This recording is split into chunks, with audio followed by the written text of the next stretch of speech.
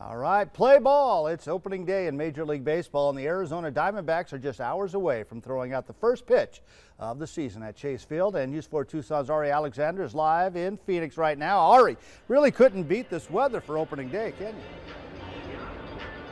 Yeah, it's beautiful here at Chase Field as we've got batting practice going on. The Diamondbacks just finished hitting. That means the Colorado Rockies are about to take the field to hit. We've got all the best parts of baseball here. The gorgeous weather, the smell of the grass. You can get the ice cream in the little plastic helmets. And of course, have a hot dog slathered in relish. I've been talking about how much relish I put on it.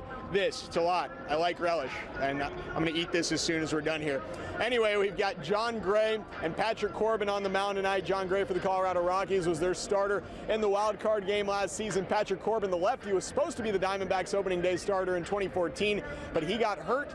And this year, Zach Greinke was supposed to be the opening day starter, but he got hurt. So Patrick Corbin out there, the lefty for the Diamondbacks. And we will have much more on this game and all the opening day festivities. Fans here getting autographs from the manager and other players as we have baseball going on.